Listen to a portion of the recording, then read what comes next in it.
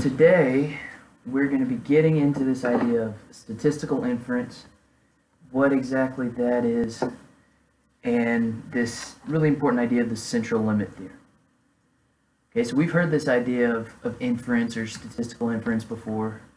We know that the study of statistics is kind of broken down into two main areas. Descriptive statistics, we've got all that down.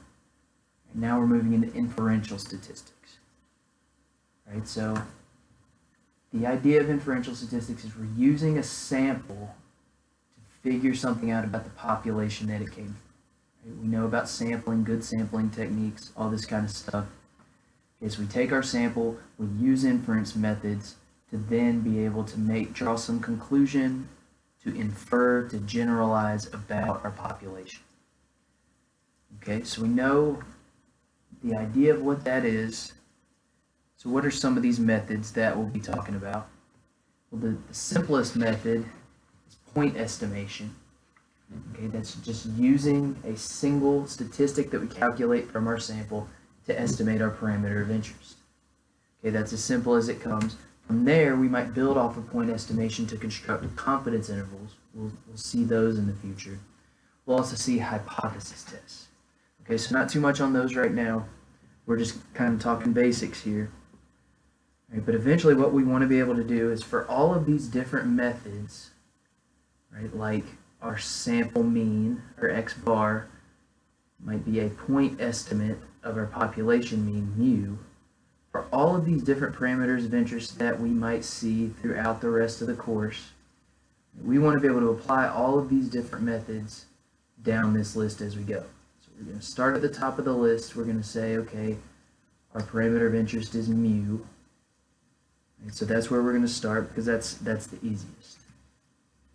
Okay, so we know what mu means. The lowercase Greek letter mu, that's our population mean. Right, and we know that usually we can't get to the whole population. We can't calculate these parameters. Right, so we have to take a good sample to estimate it. So what could we estimate our population mean with? Well, our sample mean. All right, so let's think about, well, would this sample mean be a good estimate? We got to think about, okay, well, what do we mean by good? Right, so we'll talk about that. Right, but let's just think about, we know how to calculate these things. Let's just look at their formulas. So here is our population mean formula. And here's our sample mean formula. Okay, so is this a good estimate of this? Well, I mean, they look pretty similar. Right, our formulas look similar. You would think that just finding the mean of a sample should be pretty close to the mean of the population. All right, so yeah, it's probably a good estimate. What do we really mean by a good estimate? Well, by a good estimate, in our case, in a statistics sense, we mean an estimate that's both accurate and precise.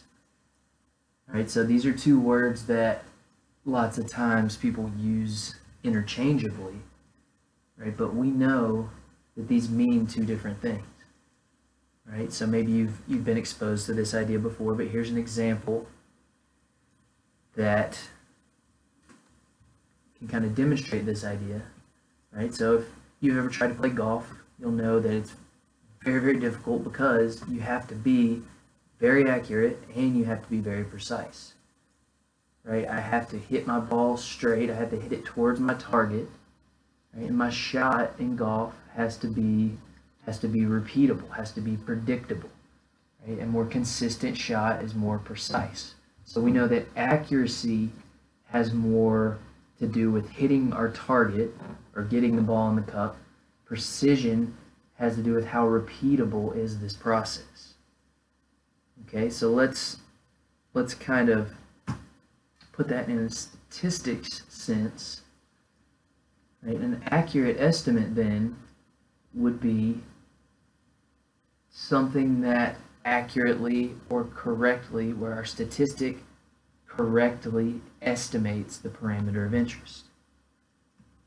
A precise one would be the more I repeat this process, or the more samples that I take do these statistics look to be similar, look to be the same? Right, so accuracy, is my statistic close to the actual value of that parameter?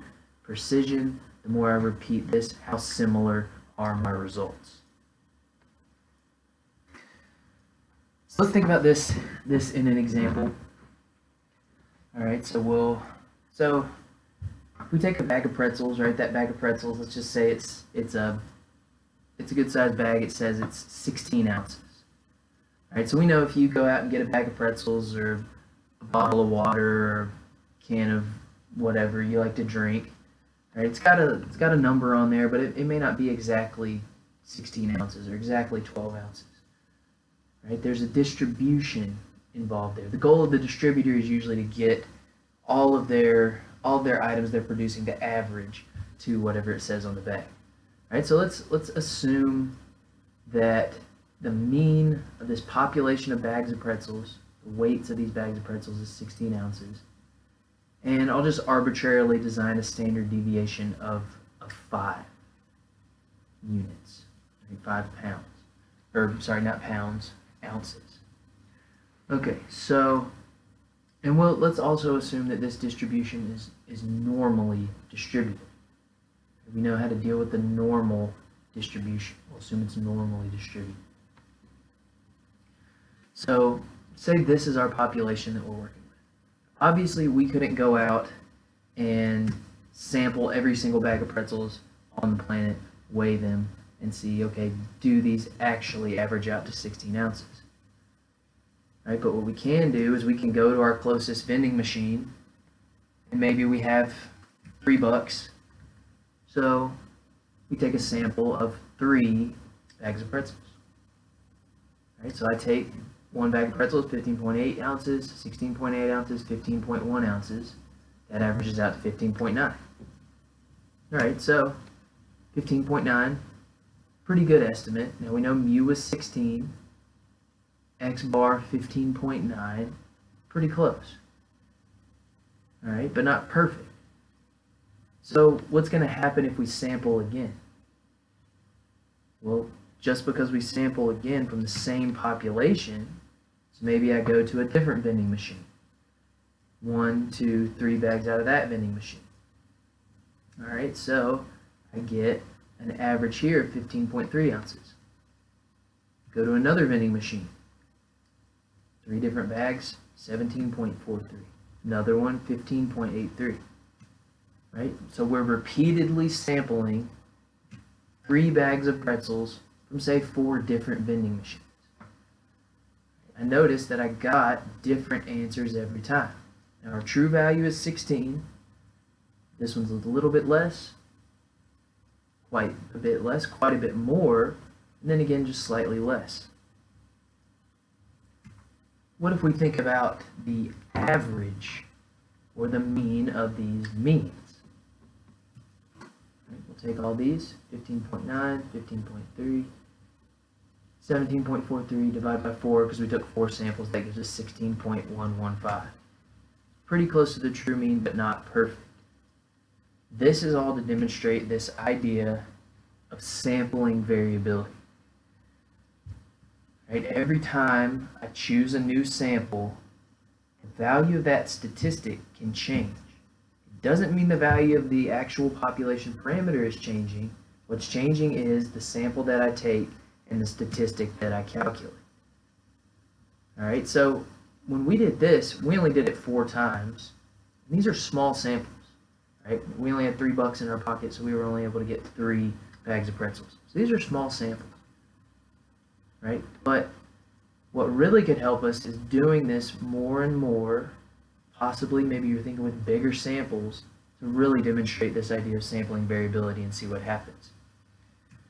And the variability of a sample, the variability of a statistic is reflected, or we can visualize this, in what's called this statistics sampling distribution. Okay, so what's a sampling distribution? Well, if I decide I'm going to take a certain sample size, and I'm going to repeatedly sample samples of this sample size in, all the possible values that this statistic could be and how often it takes them on is our sampling distribution. Now this is a theoretical idea because we can't take an infinite amount of samples, right? But using some computer tools, computer simulation, we can take a whole bunch of samples and see what we get. All right, so let's see what our sampling distribution looks like and how this ties back to what we were thinking about. All right, so we want an estimate that's both accurate and precise. So when we're visualizing this sampling distribution, we want to think about accuracy as the center of that sampling distribution. All right, we call a statistic where its sampling distribution is centered right at that parameter that we're looking for. We call that an unbiased estimate. Right? Unbiased is a good thing. All right, when we're thinking about the precision of an estimate, the repeatability of an estimate, that is, we can visualize that as the spread of a sampling distribution. We can quantify it as the sampling distribution or the statistics standard error.